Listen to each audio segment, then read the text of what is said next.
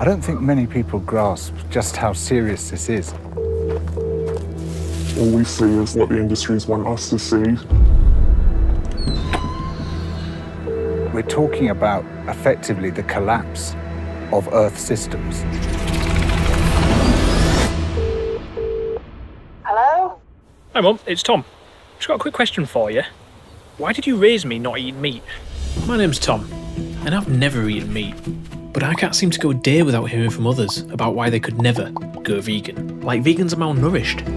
Climate change doesn't exist.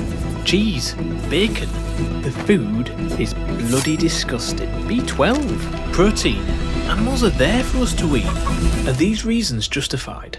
I need to know more. I think there is this big misconception around you can't be vegan and strong. What are you going to eat? You go gym, where are you going to get protein from? I stood on the Olympic podium just 5 months shy of my 40th birthday. I need to speak to the experts. Do you think the public have any idea what goes on in free-range farms?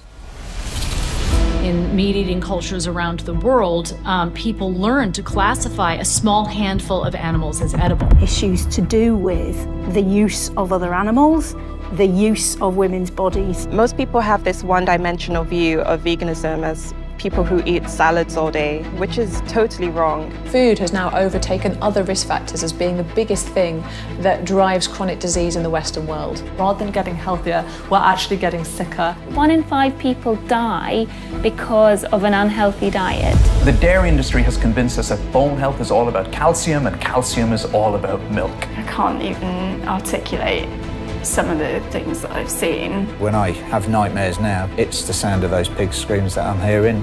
The biggest cause of ecological destruction. Humanity, technology and inventions have brought us into this situation. We can also reverse that.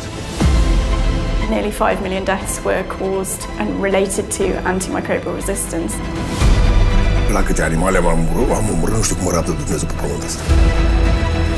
This is the greatest catastrophe humanity has ever faced. The worst experience of my life.